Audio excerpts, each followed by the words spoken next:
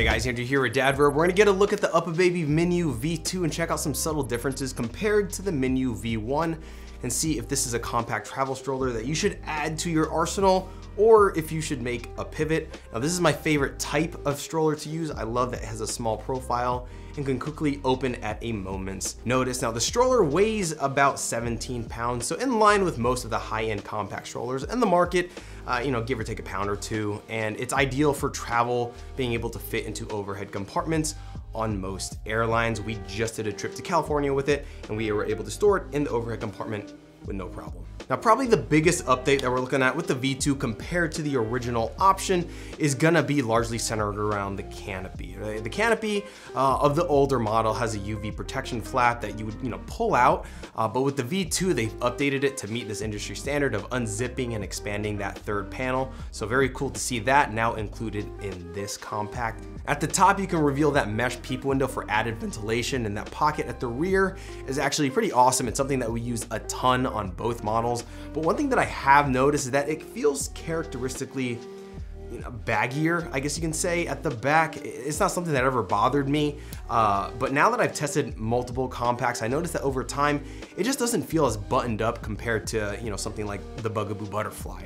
It seems like there's just excess fabric flapping around, and it's mostly to accommodate the recline, which we're gonna get into. I don't think that this is gonna deter you from buying the V2, but it's an aesthetic thing that I have noticed.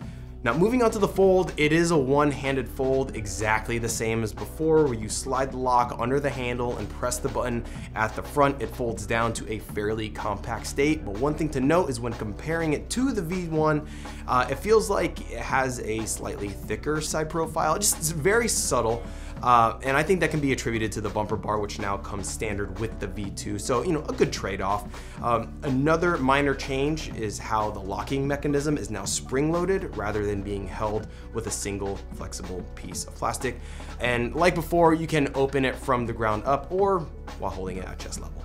The bumper bar is accented with a very nice leather and complements the handlebar at the top, but you can leave it off or just swap it out altogether for another add-on accessory like their snack tray. On that note, there are a bunch of accessories that you can check out, but one noteworthy highlight is that their new Mesa car seat adapter can now fold down with the stroller, which amends a major issue with the previous model where you had to clip them on and off every single time. We just got done using those adapters and the V1 in our trip to California, and it was massively annoying. I mean, the Minu was great for our flight and the trip itself, but I mean, if you plan on using your Minu with a Mesa car seat pretty regularly, I would highly recommend you buy the V2 over the V1 with those new adapters. Well, then again, I don't know if those new adapters apply to the V1, but if they don't, then yeah, definitely invest in the V2 over finding the V1 at a lower price on somewhere like Facebook Marketplace. Moving on to the seat, not much has changed here with their standard 5-point harness. It'll support littles up to 50 pounds and has a semi-full recline, so not a complete lay flat feature like we've seen with the Ergo Metro Plus, for example, but still something they're gonna sleep in comfortably. When our first was younger, he slept in his a bunch and it was fine.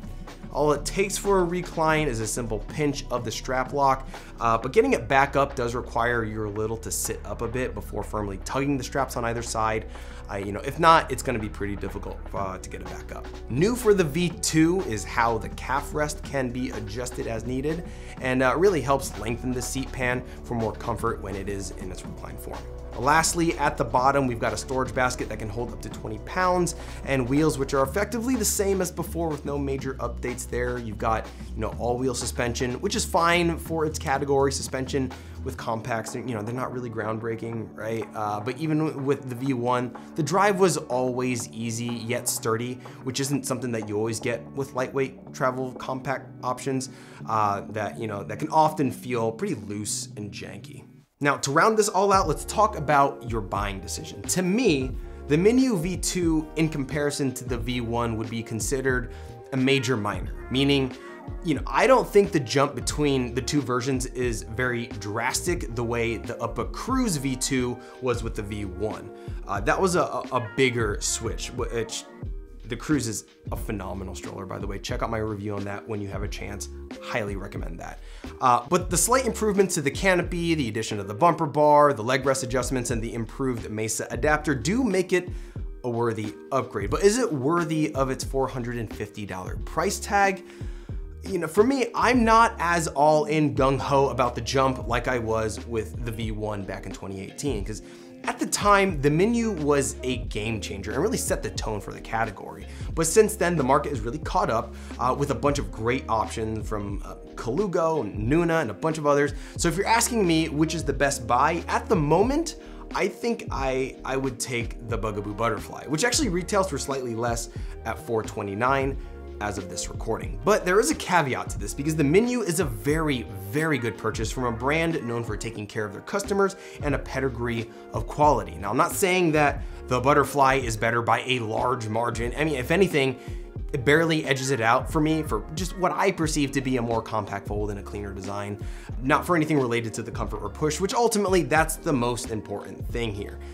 The caveat here is if you're already in the UPPAbaby family with options like the Cruise or the Mesa as part of your system, it might make more sense to just run with the Minu.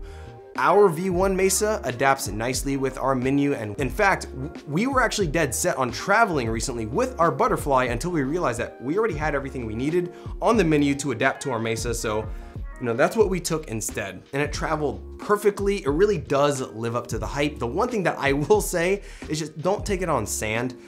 In a recent beach trip, sand got into the locking joints a little bit, and it almost like ruined everything about the stroller, like opening, the fold, the closing, like it made it almost impossible. So just try to avoid sand.